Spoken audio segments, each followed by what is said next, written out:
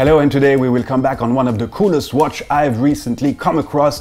And I know that for some, Hermès is not seen as a serious watchmaker, but please revise your thoughts, because not only had they come up with some very interesting and creative timepieces of the last few years, but they are also an important shareholder of Watchmaking Manufacture, one of the best in the industry when it comes to movement, development and manufacturing. Well, what I particularly like with Hermès is that they know how to give time to do things right. And at the same time, remain true to themselves, and this L'heure de la Lune is a perfect illustration of this. So instead of going down the route of kind of classical complications, well, Hermès is focusing more on playfulness, but nevertheless super technical developments, but hiding in a certain way this technicity in favor of the story the watch actually tells. So many prefer to do things a bit differently, but this is the perfect reason why I really wanted to go behind the scene of what is indeed a very smart watch, a complicated one. As a quick reminder, this is a very special moon phase, actually a double moon phase showing southern and northern hemisphere, but the twist is that it's not the moon that are moving, but these two subdials that are rotating around the central axis, covering and uncovering these two moons. And just for info, in every moon phase watches, well, the disc always comprises two moons, but one is of course kind of generally hidden under the dial, and the reason why you have two moons is that a full lunar cycle consists of 29.5 days. 29.53 to be actually very precise. And you can't have a gear train with only 29.5 teeth, right? But 59 teeth, the double, yes, that's possible.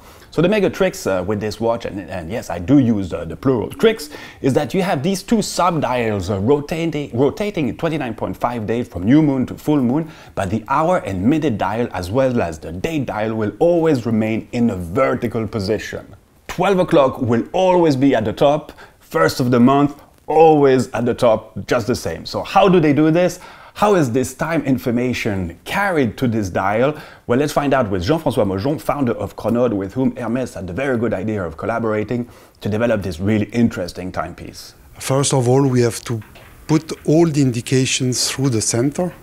It's come from the base movement and goes through the center, and then redirected to the subdial, dates and hours and minutes. That's one point. Also, the second point, everything has to be reduced in the high, not to be too thick. That's also a challenge, and we should also be able to make the correction, of course, for the hours and minutes, for the date and for the moon, and all that together.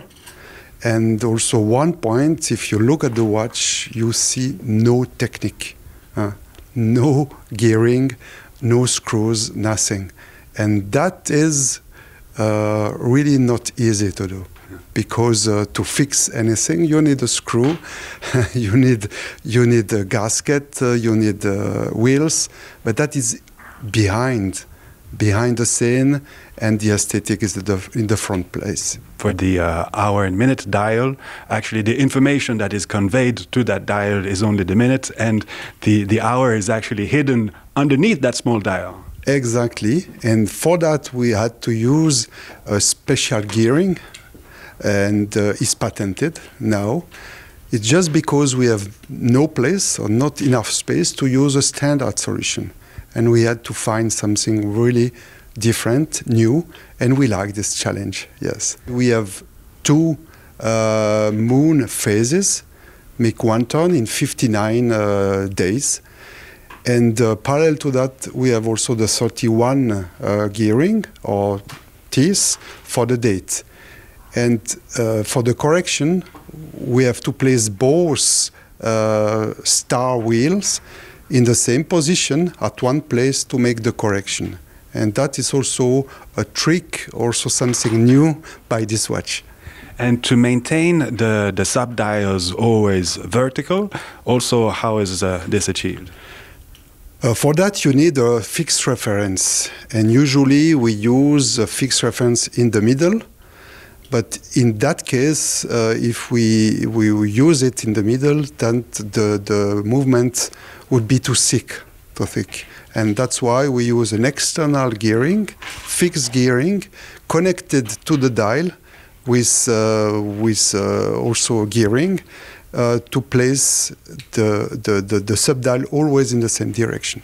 That's the first things we use. And the second one is also that the chassis must be balanced. That's also very important. The assembly, it's also what we take care. It's very important because we have to make 200 pieces.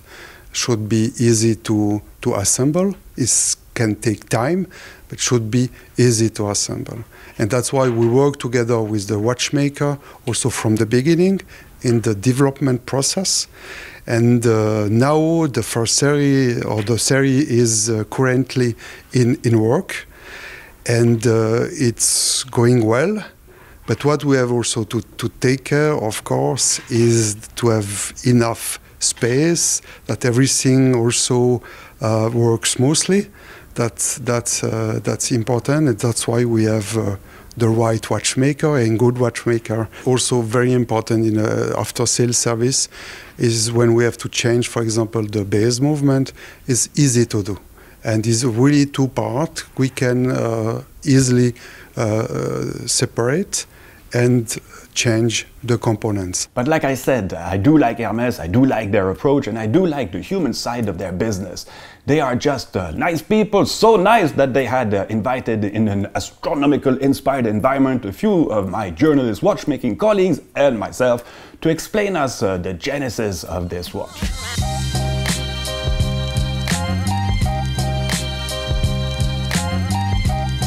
So we are presently in Tenerife, in the Canarian island, next to one of the most famous observatory that is installed here since decades.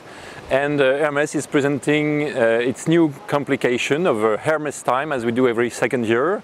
It is Moonphase, but not a simple one. The moon becomes the principal character. The rest, the functional data, hours and dates become the satellites. On est venu justement photographier donc la face visible de la Lune sur les deux lunes qui sont représentées sur le cadran. On a choisi la nacre justement parce que c'était une matière et une couleur qui se rapprochent un petit peu de la surface de la Lune, et donc on est venu justement inscrire et transférer la photo de la Lune sur les petites pastilles de nacre. Donc effectivement on a utilisé donc le mouvement H1137 sur lequel donc on a ajouté donc ce module. C'est un module donc qui a été réalisé avec une épaisseur de module de 4,2 mm. This time it's not a time about time suspended, it's a message about our vision of the sky, our vision of the dream, personalized perhaps by the moon, which is a key companion for every one of us. This is a limited edition of a 100 piece for each of the version. There is a version in Aventurine dial, another version is in Meteorite dial, and each of them being 100 pieces. Yes, well, this was pretty nice, but without this privileged little moment, well, I would have appreciated this watch just as much. And I rarely talk about price, but seriously, you do get your money's worth of quality watchmaking with these. So all the best, hope you enjoyed this, thanks for watching, thanks for our patrons, and Viva Watchmaking!